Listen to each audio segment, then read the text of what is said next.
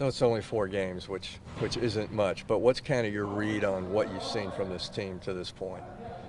I mean, we're just having a few quarters away from being where we want to be. I feel like if we put the same effort that we starting the games with, or whatever we're doing to find success, if we play the same way for a full game, we'll come out on the winning side more often than not.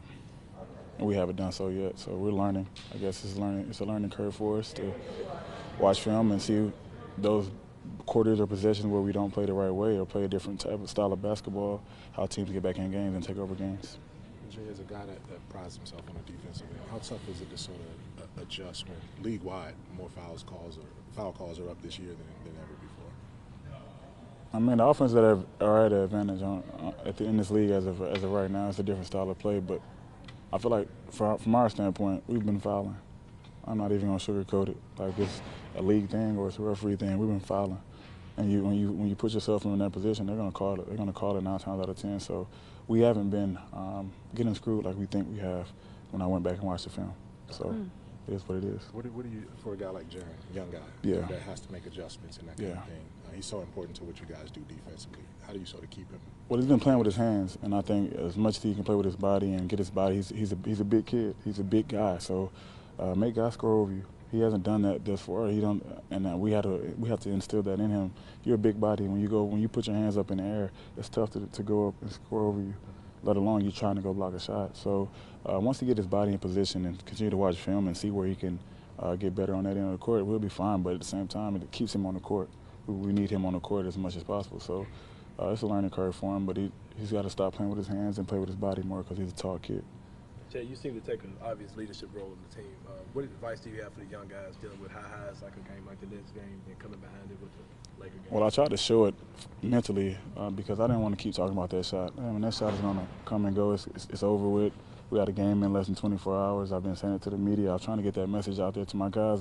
But I try to just get to LA and just work, try to put some work in the gym and forget about the shot. So I think it's a learning curve for us for our young guys to see how fast things happen in this league and how good things can be and how bad things can be. So would you have a level head? I told Jae and Brandon the first day when we woke up in Miami for the first game, welcome to the NBA, but the highs are going to come high and the low is going to come low. You just got to stay even keel. You got to find a medium in all of it, all of the praise, all of the bashment, whatever you read. You got to be even keeled and believe in the work that you put in is going to pay off at the end of the day. So I think they saw it firsthand that you can be high in this league and then you can come out and play an LA team and get smacked. So it's just the way it is. It's the way the NBA is. Jaren Jackson said that he looks at you as a mentor. Is this something that you'd like to speak on? I'm in this corner. He knows I'm in this corner. I've made it aware. I made him aware that I'm rooting for him. I want to play alongside him. I want to help him. I want to help him be a player in this league that a team can depend on, and it starts with him facing himself in the mirror first, and I think he's done that, and I think he's right where he wants to be. He wants to succeed, and he wants to be the player that he can and capable of being. And he's got to have the right guys in his corner, and I'm one of those guys who want to be in his corner, and I've put that message to him. Put your work into your life, and put your craft and your work into your craft, and everything will pay off. You just got to believe in it. And I think you got to have the right guys around you. And I just want to be one of those guys to help him because I believe in him.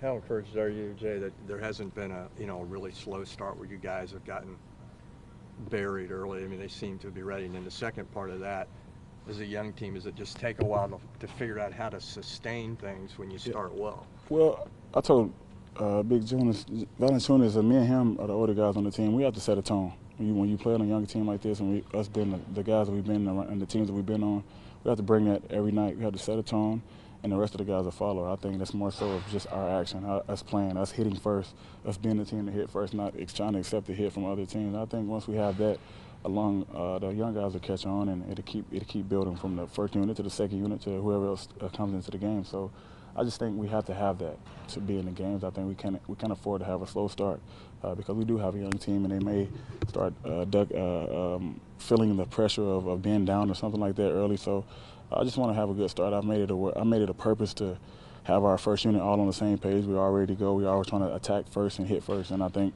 it's been paying off here in the first 4 games, but we have a long season to go. What do you see in terms of the guys' body language when a game starts to turn in the second half? You see a change in them? A little bit, and I think that's just being young. I think a LA team really, or a veteran team really feeds off that. I've been on the other side of it. I saw a young team look down and look down. I'm ready to attack even more. Then I'm ready to kill. It's like being in the wild.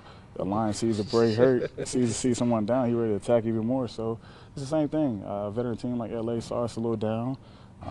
We tried to pick up the physicality, and they really did on their end, on both ends of the court. They started playing with more force, and we didn't match the intensity of the game. So I think I'm still trying to instill that into our younger guys.